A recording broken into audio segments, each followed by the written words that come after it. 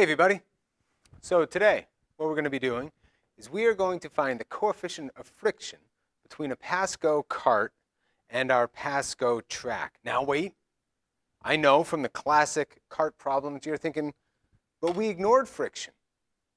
And I'd say, I agree. What we're actually going to do is use a different cart this time, this one with an attachment. Before we do that though, I wanted to just take a look at the acceleration of a cart with no friction involved and the masses, similar masses to what we're going to be using in our experiment today. So the hanging mass here is about 250 grams and the mass of our cart is roughly 1 kilogram. This one has a black mass on the top here. And we're just going to do this qualitatively. That means no numbers. We're just going to look at the rate of acceleration. So if I release that,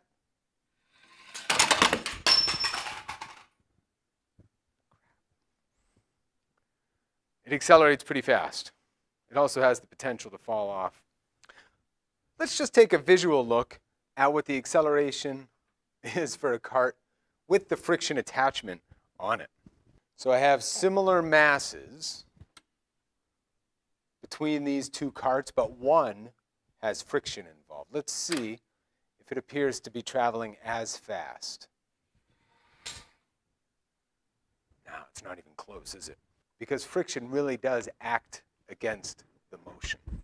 Now, if I come over here and show you the carts, you'll notice that our cart here with no friction doesn't have anything on the bottom of it, and the wheels spin freely. Where this cart, our friction cart that we're using in our experiment today, has a piece of metal with this little piece of Velcro on it. And what that's going to do is it's going to rub on the track. And when it does that, it's going to impede the motion and cause friction. So what I would like to do in this experiment is we are going to find out what is the coefficient of friction between the pad on the bottom of this cart and our nice smooth track. The number is going to be pretty small, but it's still measurable. And that's what we're going to do in our experiment. So we're going to utilize our smart pulley system, similar to the other one, the other video that we looked at. I have my Vernier smart pulley here, my mini LabQuest attachment that connects to my computer that'll allow us to collect that data. So in just a moment, we'll start doing that together. I did want to point out I have a digital balance here that I use to record all of my masses. Those will be coming up in just a moment. So get that handout out.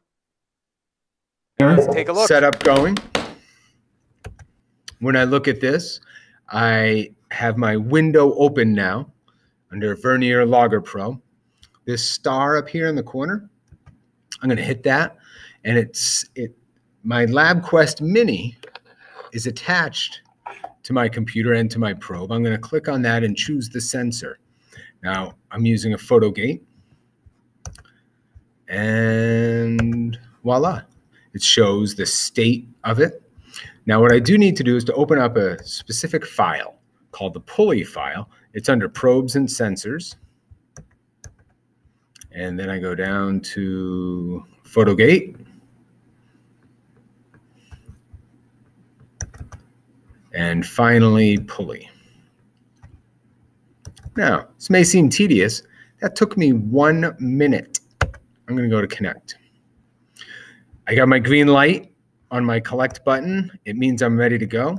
And for the data that I'm going to collect, we are going to look at the velocity graph versus time and find the slope of that graph. So I've got my setup ready to go. I have my multiple trials that we're going to run right now. We're going to do it for 3 different systems, 4 trials each. We'll see how it goes. All right. So we're on step number 8, by the way, on the lab handout, where we're going to run the system and look at the graph of velocity versus time to determine the acceleration of the system. Take at least, we'll say, 4 measurements of acceleration and fill in the table with the data below. Got it? All right. I'm fired up, ready to go. So here we go. System 1, trial 1. This is going to be good. Ready? I'm going to hit collect.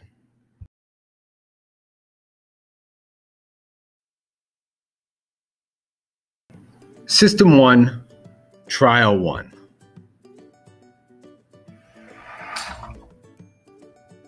Oh, the cart clearly accelerated. I'm going to hit Control J. Oh, look at that beautiful linear line. I'm going to highlight that line, go to my regression statistics, and have 1.058 meters per second squared. Good. Trial number 2.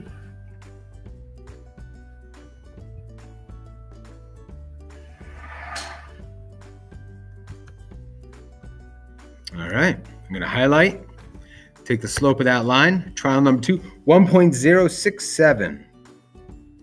That's pretty close. Now, it doesn't cost me any money to do these trials. This is good stuff. I'm going to go to collect. Waiting for data. Hit stop, Control J. Again, a beautiful linear relationship. Now, some of you may be noticing that the final velocity is not the same. However, it's because I'm starting it at different places. I got 1.065. Boy, that's almost identical. And let's go with one last trial with this system. See how we do.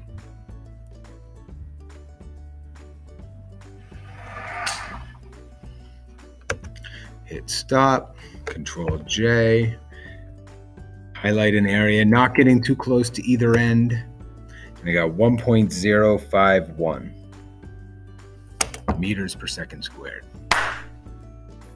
On to trial 2.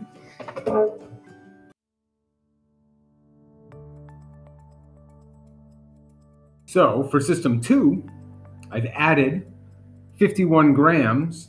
And now I'm going to be looking at 303 grams. And let's do our 3 trials for system 2. Got it? Let's see how this works. Oh, I can feel that it is more massive. There's more weight hanging over the edge. So I expect it to accelerate at a faster rate. Ready? Here we go. Control J to auto scale, highlight, regression statistic, 1.380 meters per second squared. Let's go with the next try.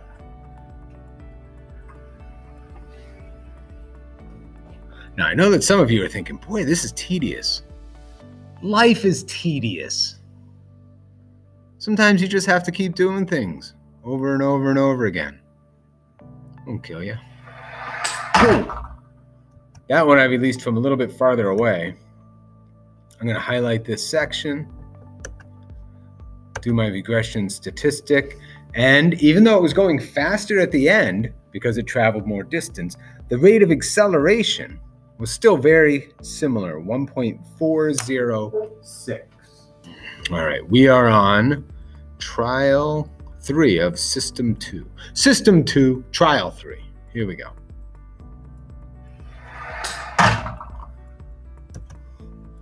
Control J, find the slope, 1.382. Excellent, this is pretty consistent. This is some nice data, everybody. This is system 2, trial 4. Here we go.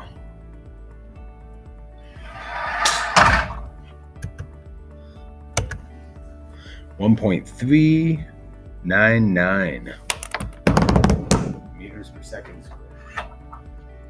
Okay.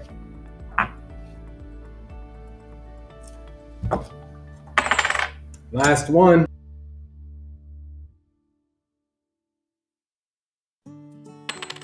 Last one. I'm substituting that 50 gram mass for 100 gram mass. And the mass of our system is now going to be 0.353 grams will be the mass M2. M1 we have kept constant for each one of these trials. So right now we are on system 3, trial 1. Are you ready? Are you ready? Here we go.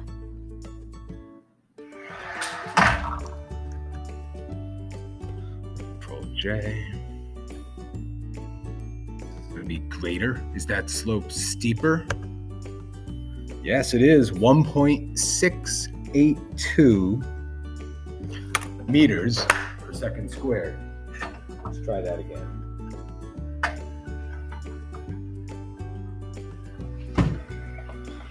System 3, trial 2.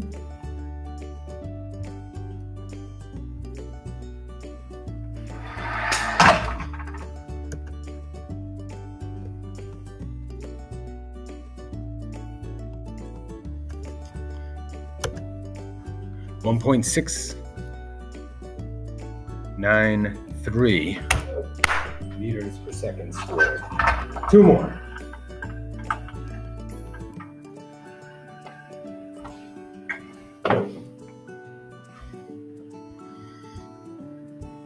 Here we go, trial 3. All right, Control J. Got a little bounce going on at the end, but during the time it's accelerating, I have a nice linear relationship, 1.688. Ready, last trial, System 3, trial 4. All right, Control J. Let's find the slope of that line. And there it is, 1.7000. 1.700. What do you think? Huh? Not bad. Now, these values are clearly much less than the calculation we did when we were comparing the theoretical acceleration, what it would be without friction. That should make perfect sense because here in this trial, there really was friction. So of course it's going slower. Now what I want you to do is to use these experimental accelerations to find out what the coefficient of friction, what is mu for our friction curve. You got it? Good luck.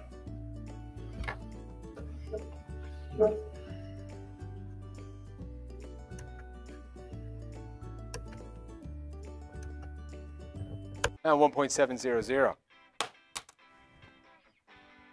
What do you think? Huh? Not bad. Now these values are clearly much less than the calculation we did when we were comparing the theoretical acceleration, what it would be without friction. That should make perfect sense because here in this trial, there really was friction. So of course it's going slower. Now what I want you to do is to use these experimental accelerations to find out what the coefficient of friction, what is mu for our friction curve. You got it? Good luck.